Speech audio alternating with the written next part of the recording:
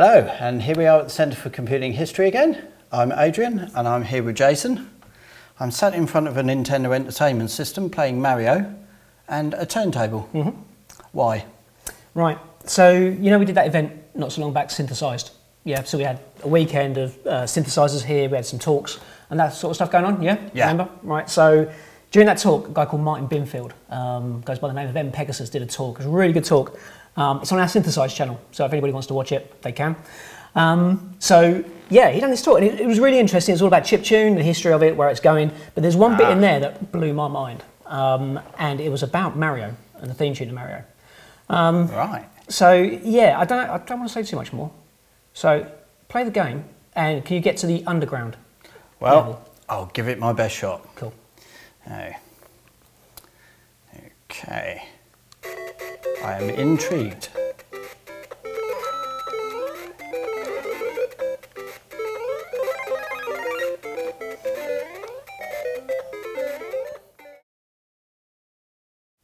Okay, so we're in World 1 and 2.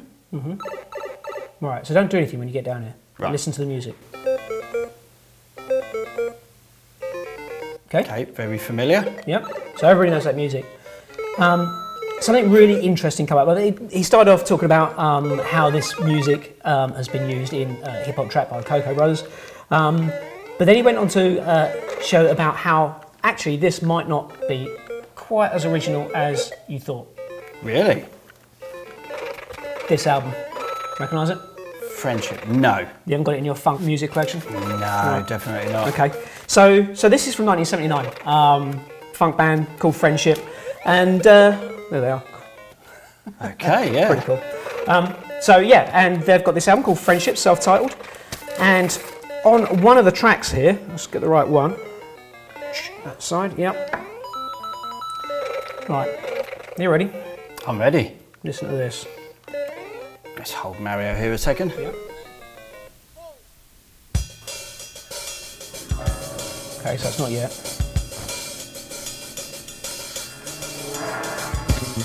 Okay, coming up. Ah, Pretty much identical, right?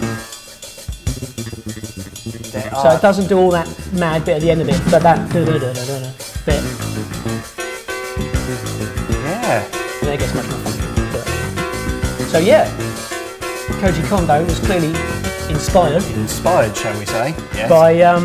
by Friendship. He must have been listening to some 79 funk. I mean, this is a good few years before. So I can't really imagine him in his downtime kind of listening to this kind of stuff, but hey. Not really. But it's a decent bass line. Let's have another. Let's have another listen to that.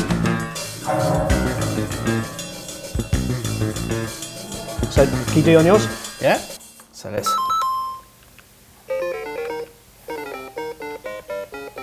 So it doesn't do all that kind of jazzy bit, but yeah. So there you go. That is certainly. You can't listen to it now without hearing No. the funk, can you? So yeah, I mean, a guy called Koji Kondo wrote it. I mean, he's done some amazing stuff. He's done Legend of Zelda. He's done huge sort of orchestral arrangements. Where he's played He's live done as well. orchestral shows, hasn't he? Yeah. With So he's an absolute, amazing musician. It doesn't really take anything away from the game for me. In fact, it kind of adds something. Yeah. And this stuff sort of happens all over the shop anyway. So whether or not he's just kind of heard it in the background somewhere, and it's just kind of gone into his subconscious and thought, oh, that's a decent bass line. But I mean, there's been stuff in the press lately about is it Led Zepp? yes, the Led Zeppelin versus the estate of. It's the guitarist of Spirit, I think it was. So which didn't go anywhere, did it? No, it didn't go anywhere. They lost the case, but there were more than a few similarities between those two. More than a few similarities here. Yeah, I would say so, definitely. So this isn't breaking news, right? This isn't something that we've only just This is discovered. not an exclusive. No, obviously Martin found it online, and this was on RetroZap website, but they actually linked back to Nintendo Life, and it's just on the forums. It's just a little thing that's there mentioning it and mentioning the name of that album. But there's not a lot else online about it. So It's not well known No. or common news. No, I certainly had no idea. I didn't either. And I was shocked. That is quite So, something actually. Is there any video footage of this lot anywhere? I don't know actually. When you do a search for it, there is only the album. You can see, you can play the track, but it just has the cover of the album on it. I haven't, not that I've looked anyway. Yeah, if they've got a concert snippet or something, Have someone actually playing the funky beat. Have to have a look. What I did find, there was another track somebody else mentioned about Earth, Wind and Fire, that they've got a track called Serpentine Fire, and that is a little tiny bit like it. I mean, it's pretty much sort of a funk bass line. Yeah, there's a lot of it out there, but this one is so similar. The other one's not quite the same, but in watching it, they've got the video of it. It's got an amazing computer in the background. It's got the sort of tape drives in there and all these flashing lights. We'll have to put a clip up of that. That's pretty cool. But it's not quite close enough for my liking. But this one, very close. Oh, right. But anyway, there you go. So that's Friendship from 1979. Mario theme tune, the underground theme. A little bit of a similarity there. Indeed.